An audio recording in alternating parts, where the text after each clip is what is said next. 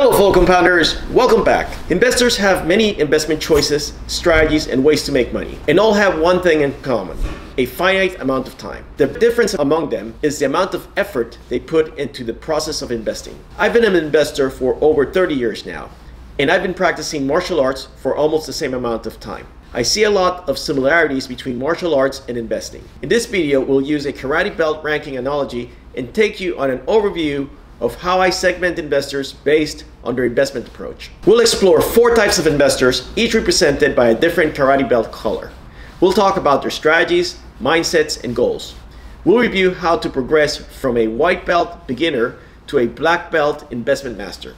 So let's get started. This video is for educational purposes only and should not be considered financial advice. I am not your financial advisor, and you are responsible for your own financial decisions. In karate, the white belt symbolizes a beginner's pure and untainted state. Similarly, white belt investors are new to the world of investing. You're just starting to learn the basics and are focused on building a strong foundation. One important caveat: you only need to achieve the white belt level to be a good investor. Everything you need to become wealthy is learned at the white belt level. So what are the characteristics of white belt investors? First, they're focused on savings. White belts prioritize saving money, or should prioritize saving money. They learn about the importance of having a surplus. This means earning more than what you spend. They start by building an emergency fund and having cash reserves. Second, they're passive investors. They adopt a passive investment strategy, meaning that they don't actively pick stocks or try to time the market. And by the way, they don't fall for speculative products like Bitcoin. Third, they use indexed ETFs. White belts invest in low-cost index ETFs, exchange-traded funds. These funds track a specific market index, like the S&P 500, and provide broad market exposure. Strategies for white belt investors. First, start with education. White belts should begin by educating themselves about the basics of investing. Good resources are YouTube channels like our club, this one, books like The Bogle's Guide to the 3-Fund Portfolio, online courses, and other financial blogs. Second, automate savings by setting up automatic transfers to a savings accounts or investment accounts that can help build a habit of saving and investing regularly. Third, they diversified with index ETFs. By investing in index ETFs, white belts can achieve diversification and reduce risks. Some popular choices are the Vanguard S&P 500 ETF, that's VOO, and the iShares Core MSCI Total International Stock ETF, symbol IXUS. Here's an example. Meet Sarah, a white belt investor. She's in her early 20s and has just started her first job. Sarah sets up automatic transfers from her paycheck to her savings account and invests in a couple of index ETFs. She doesn't worry about picking individual stocks because she knows that index ETFs will give her broad market exposure. If Sarah decided to stay at the white belt level and didn't learn anything new or any new strategies, she will be able to accumulate substantial wealth at the white belt level. If Sarah invested $1,000 a month at an average 8% annual return, she would have over $1 million before her 50th birthday. By the way, I highly suggest that you watch my video from 0 to 100,000. Check out the link. Now on to the next level, green belts. Green belt investors have progressed beyond the basics and are ready to focus on a specific strategy: dividend investing. What are the characteristics of a green belt investor? First, income focused. Green belts are interested in generating a steady stream of income from their investments, either now or in the future. They usually break into 2 groups: the ones that focus on current yield and the others that are focused on future yield, meaning dividend growth. Second, dividend paying stocks. They invest in companies that regularly pay dividends. Dividends are a portion of the company's earnings distributed to shareholders. Third, bonds. They also invest in bonds. Bonds are loans made to creditors like the government or businesses, and they provide predictable income streams through interest payments. Fourth, long-term horizon. Green belts typically have a long-term investment horizon, aiming to reinvest dividends and benefit from compounding. Strategies for a green belt investor. Number 1, research dividend-paying companies. Green belts should take a look at companies with strong history of paying and increasing dividends. Tools like the Dividend Aristocrat list can be helpful. Second, diversify across sectors. To reduce risk, green belts should diversify their investments across different sectors, such as utilities, consumer goods, and healthcare.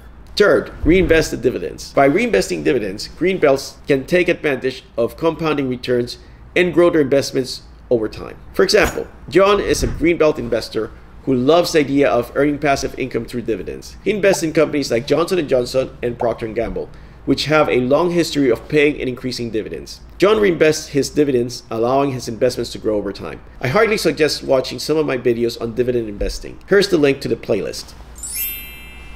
Brown belt investors, the growth seekers. What are the characteristics of brown belt investors? They're growth focused. Brown belts seek out companies with high growth potential, even if they don't currently pay dividends. Risk tolerance. They're willing to take on more risk, understanding that higher potential returns come with increased volatility. Active management. Brown belts often engage in more active management of their portfolio, researching and selecting individual stocks. Strategies for brown belt investors. Number 1, identify growth sectors. Brown belts should identify sectors with high growth potential, such as AI technology, healthcare, and renewable energy. Second, analyze the financials. Conducting thorough analysis of a company's financial statements, management team, and competitive positions is crucial for identifying growth stocks. 3, monitor and adjust. Growth investing requires regular monitoring of investments and being ready to make adjustments based on market conditions and company performance. For example, Emily, a brown belt investor, is excited about the potential of the technology sector.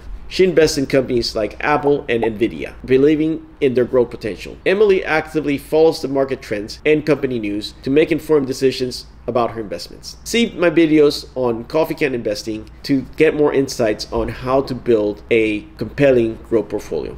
Here's the link. Black belt investors, the masters. As I said earlier, I've been practicing martial arts for over 30 years. And at the end, after learning different styles of karate and kung fu, it boils down to the basics and to things that you actually enjoy doing. Same as in investing. The black belt investors have a lot of skills. They've learned everything that the white belts, the green belts, the brown belts learned, but they master their own style. So here's what a black belt investor would look like. Number 1, an eclectic approach. Black belts pick and choose their favorite strategies from the white, green, and brown belts skill sets. Second, expertise in all areas. They have knowledge and experience to operate in all areas of investing, from passive index investing to active stock picking and even writing options. Third, risk management. Black belts are adept at managing risk and can adjust their strategies based on market conditions. What strategies do black belt investors use? Number 1, they customize their portfolio. Black belts create customized portfolios that reflect their unique goals, risk tolerance, and time horizon. Second, blended strategies. They blend different strategies, such as holding a core index ETF for stability, dividend stocks and option writing for income, and growth stocks for potential high returns. It really depends on what they like to do, okay?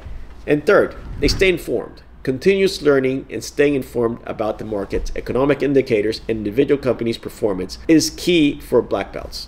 For example, let's take a look at David. He is a black belt investor with a well-rounded portfolio, what we call a core satellite portfolio. He holds index ETFs like Vanguard's Total Stock Market ETF, VTI, for broad market exposure. He also has dividend stocks like Coca-Cola for steady income and growth stocks like Nvidia for potential high returns, which, by the way, is doing really well right now. David regularly reviews his portfolio and adjusts his strategy based on market conditions and his financial goals. To learn more about the core satellite investment approach, take a look at this video. So there you have it, 4 types of investors explained through the lens of karate belt ranks. Whether you're a white belt just starting out, a green belt focused on dividends and income, a brown belt seeking growth, or a black belt mastering all strategies, there's always room to learn and grow as an investor. The key to successful investing is to understand your goals, stay disciplined, and continuously educate yourself. Remember to always be compounding. Thanks for watching. See you in the next video. Take care.